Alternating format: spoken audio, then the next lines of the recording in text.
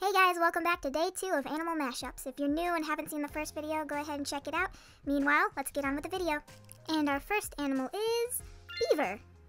I like the beavers from Narnia. Alright, second animal, be good. Warthog. What in the world? How am I gonna mash a cute and cuddly creature with a not so cute and cuddly creature?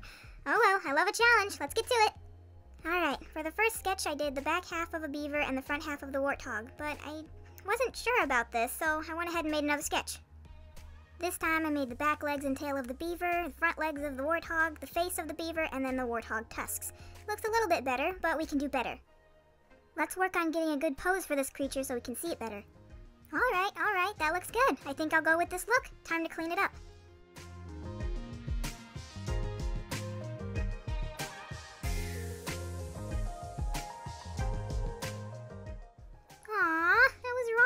This looks so cute! Yep, this is definitely the look I'm going for. Now it's time to color.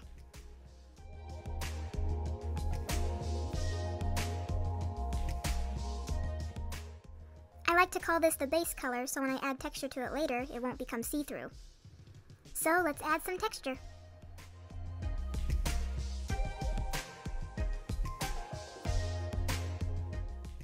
It's getting better and better every layer. But now it's time for the shade and shadow. I said shade and shadow. I meant to say shine and shadow. I could re-edit, but I don't feel like it. And there we go. Look at that dimension. It's so pretty. Now it's time for a quick background.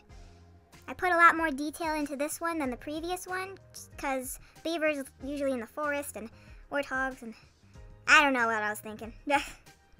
I guess the previous one took a lot more work, so I didn't put much work into the background because I was just tired and I wanted to get it over with. But this one took not so long, so I don't know.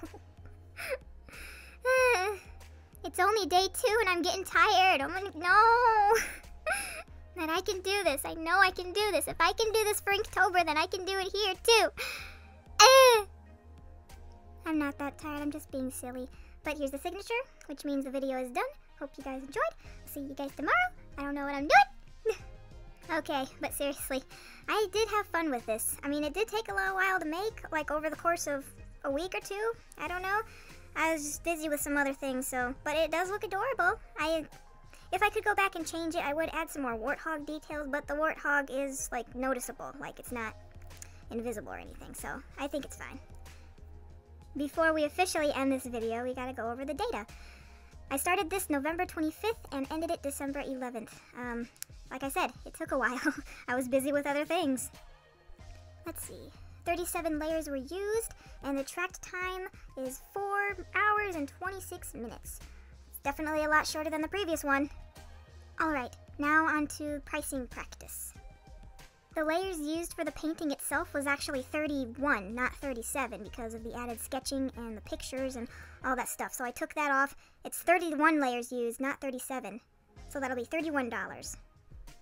I worked a total of 4.43 hours, so times that by the minimum wage of $8, I got $35.44, making the total price $66.44. I am slowly learning how to do commissions, so that will be available soon. Hopefully. Let me know if you guys think this is a good strategy for pricing. Alright, now this video is officially over. Thank you guys so much for watching. It means a lot to me. Like, share, comment, subscribe, all the works. And I'll see you guys again tomorrow. Bye!